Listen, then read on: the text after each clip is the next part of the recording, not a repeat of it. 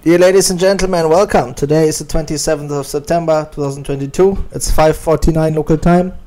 Here we see euro dollar on a 1 hour chart, 0.96245. And as expected, the whole scenario just continued, yeah? Longies kept on buying euro dollar. So you see the green bars. And in response, the smart money algos have pushed euro dollar lower and lower, taking out their stops, taking out their medium-term stops, all short-term stops, and no surprises there. We have seen many times how that works. Of course, the price is now out of the range, even on the higher time frames, but as long as longies are willing to keep on buying, the smart money algos are willing to keep on selling. As simple as that.